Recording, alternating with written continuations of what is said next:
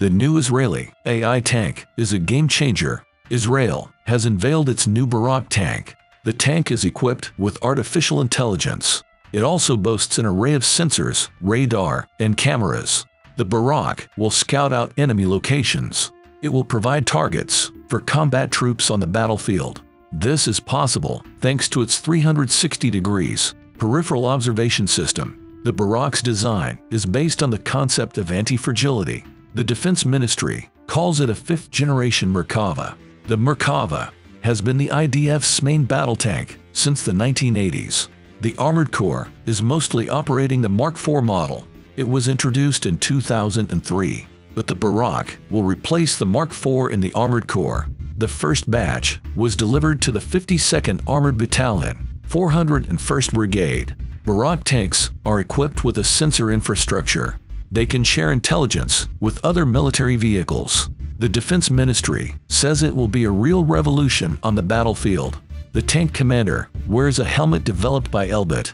It's similar to a fighter pilot's helmet.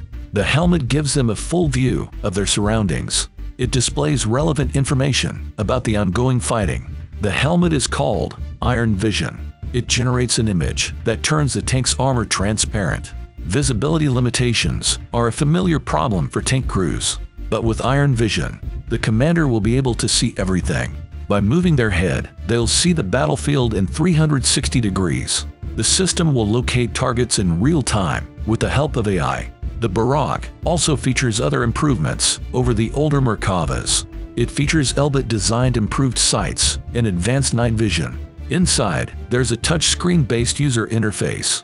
It displays relevant information to each crew member. All this enables the crew to fight while the tank is completely sealed. They don't even need to open the hatches. In previous Merkava models, the commander had to compromise. They'd either expose themselves to sniper fire or only have a limited view. Barak tanks also include an advanced missile defense system called the Windbreaker. It was developed by Raphael. The Windbreaker is currently deployed on older Merkavas and Namer APCs. The system is also known as Trophy outside of Israel. It includes advanced radar detection capabilities. It spots incoming missiles and predicts their trajectories. The other crucial part is the launchers. They fire buckshot-like metal pellets that destroy the missiles in midair. The Barak's firepower has also received a significant upgrade. The military says it provides increased lethality. Otherwise, the Barak has the same armament as the Merkava IV.